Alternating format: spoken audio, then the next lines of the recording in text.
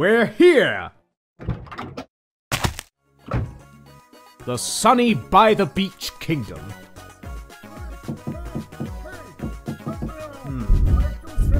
What do you think? Should we let him out?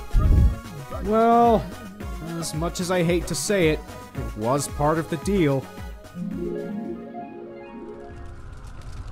Aye, so I'll let you out of hell if you promise to take this thing with you. Heck, I'll even throw in some fancy-pants future space technology to sweeten the deal. Just get this guy out!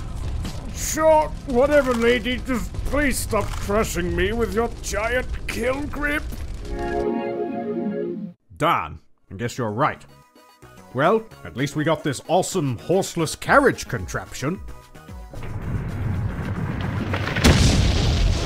1,000 years! Honestly, whoever built this sarcophagus should consider creating one for themselves and then burying themselves in it. No! I left my swords in the back seat! Don't worry, Blaz. Look, your sword is fine. It's just a little airborne at the moment. Well, I can't be bothered waiting for it to respawn, so let's go get it. Okay, Blaz, I'll carry Snoot Knight for now. And so I should hope. Walking is for peasants. You know, this by-the-beach kingdom is alright. I miss video games. I mean, just look at all the cool stuff they have here.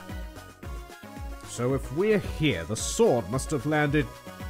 Oh, my thumb's blocking it.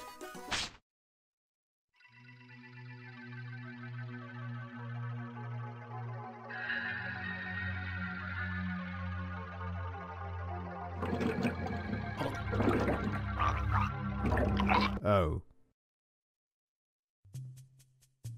Wow, that map is really accurate.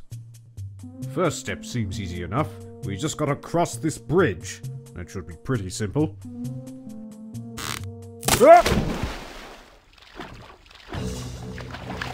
Ah! Shot! Shot! I should probably help him out. You know, I happen to have an opinion on water levels. Perhaps you'd like to hear that before you rescue Blaz. Oh, there's so many teeth! Ah! Well, okay, sure. Might be useful. I think the sharks are finished. Maybe I could swim... Is that an eel? Where did it come from? Oh, my leg! Well, the thing with water levels is that most idiotic pros have absolutely no idea what they're even supposed to be for. Every complaint about sluggish controls and annoying oxygen mechanics are just their pea-brains trying and failing to react to areas designed solely for highly intelligent individuals such as myself. You see... Maybe I could swim to that sunken ship and... Ah! Another eel! Water levels are there to slow the player down. Most of the morons who play brutish macho slaughterfests like The Legend of Zelda Ocarina of Time just can't handle being tested on their intellect by water stages. If these people really knew how to play video games, they wouldn't be complaining at all. It's just like with the greatest kind of missions in video games, escort missions. Okay, that's cool and all, but I just had an idea.